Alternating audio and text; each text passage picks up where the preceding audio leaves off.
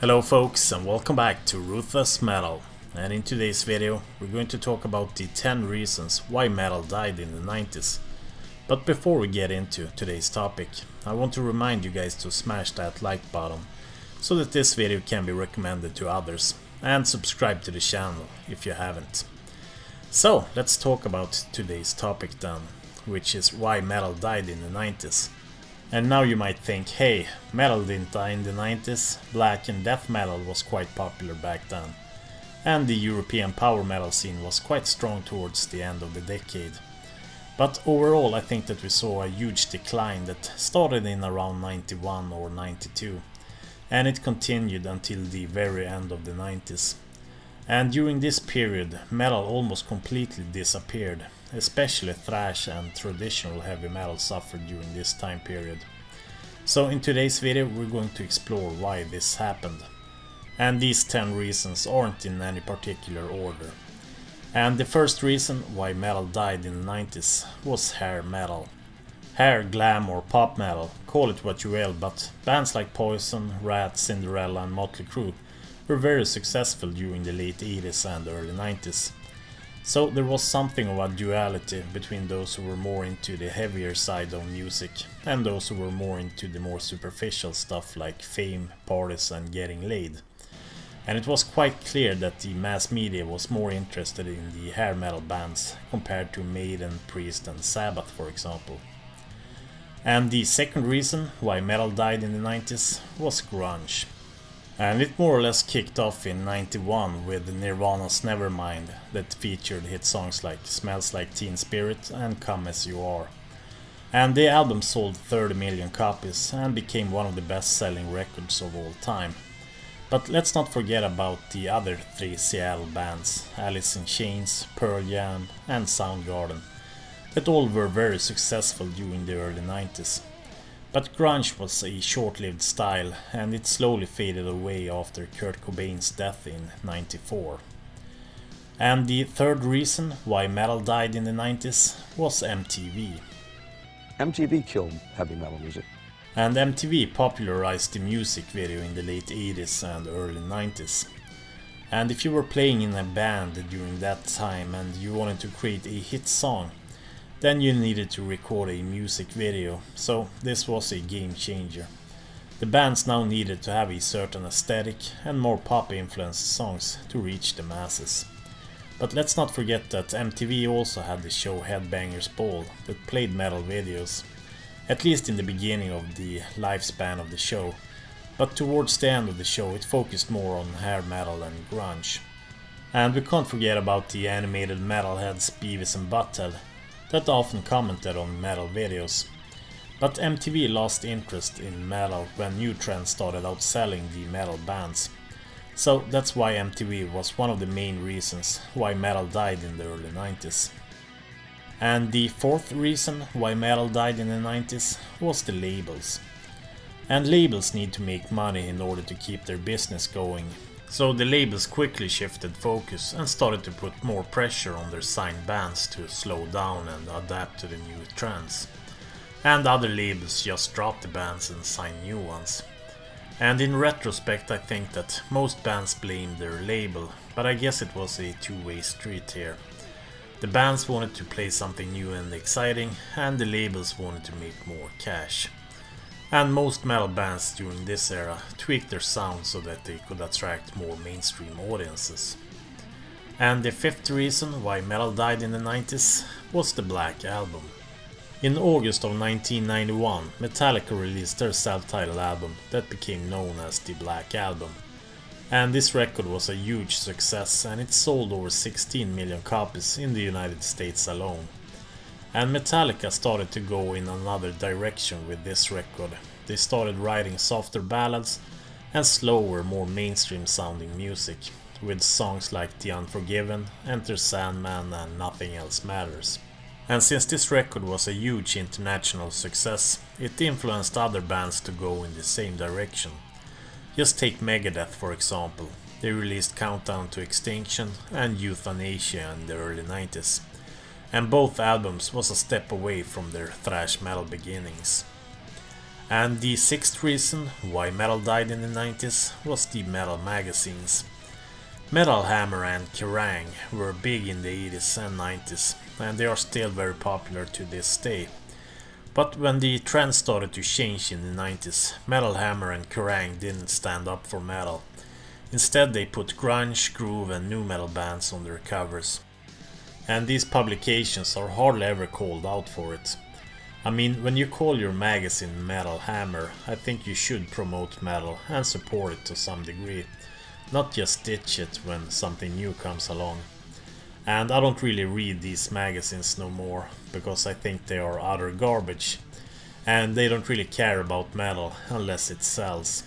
And it's quite shocking that these magazines are still so popular, even to this day, when they promote all kinds of crap from Slipknot to Marilyn Manson and My Chemical Romance. And they're still doing it to this day. They don't support modern day metal bands like Visigoth, Gatekeeper, Atlantean Codex or Helvetets Port. Instead they put rather mediocre bands like Ghost on the cover. And Kerrang, Metal Hammer and similar magazines were one of the reasons why metal died in the 90s. And the seventh reason why metal died in the 90s was lineup changes. And two in particular. Judas Priest was one of the biggest bands of the 80s and Painkiller was a great start to the new decade. But in 92 Rob Halford decided to leave Judas Priest to start a solo career. And this was of course a big blow to the band. And in 93 Bruce Dickinson of Iron Maiden did the same. He left to start his own solo career. So two of the most popular heavy metal bands of the 80s stood there without vocalists. And Black Sabbath was fronted by Tony Martin throughout most of the 90s, except for a short return of Ronnie James Dio in 92. And don't get me wrong, Tony Martin is an excellent vocalist, but he wasn't as popular as Ozzy or even Dio for that matter. And the eighth reason why metal died in the 90s was technological advances. Let's take the CD for example. 1991 was the first year when the CD outsold the vinyl record. And this was a big leap in how we consumed our music. And in the early 90s, CD players and CDs were still quite expensive. And maybe this wasn't that significant to the death of metal, but it was a big leap and maybe it hurt the record sales a bit. And in the 90s, bands started to record their albums digitally instead of in an analog way.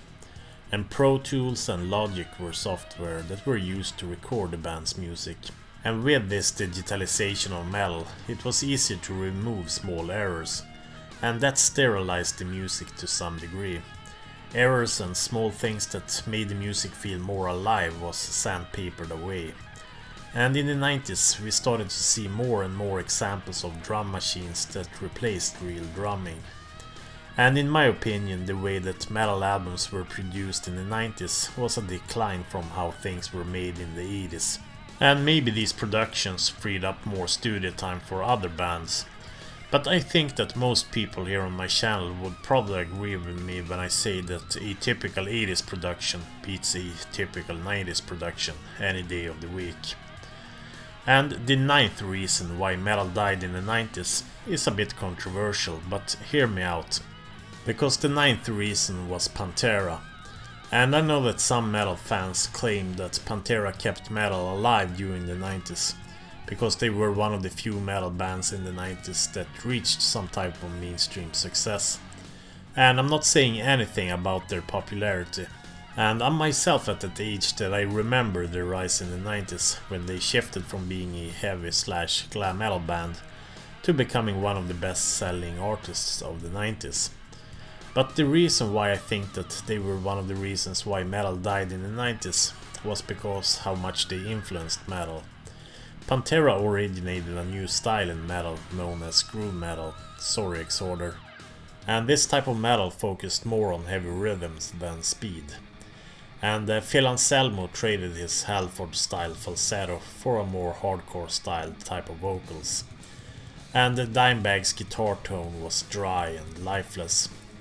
And I also think that the lyrics were dumbed down with a more frequent use of the F word instead of any sort of finesse.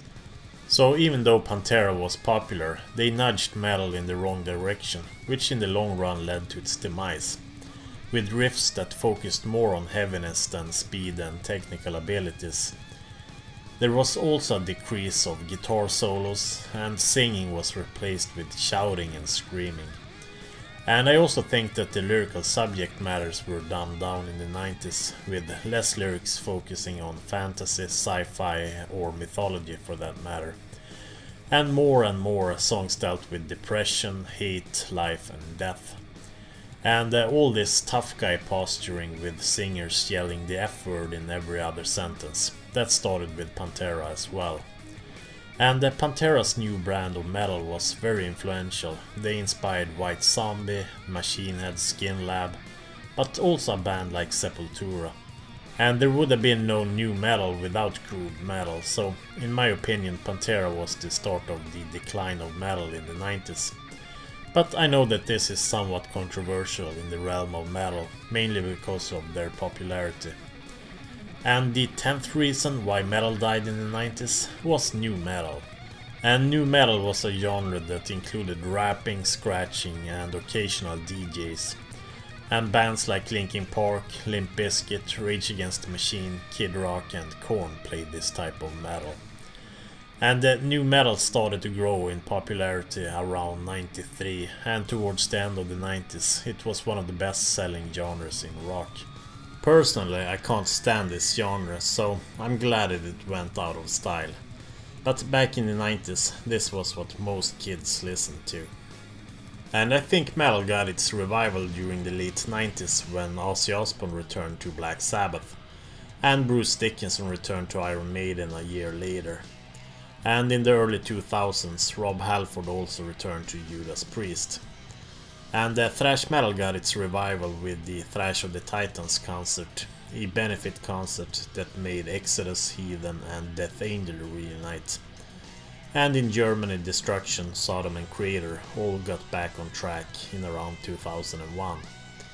And now I want to hear your opinions on this. Do you agree with me that these are the 10 reasons why metal died in the 90s? Or did I miss anything, or are you one of those that think that metal never died?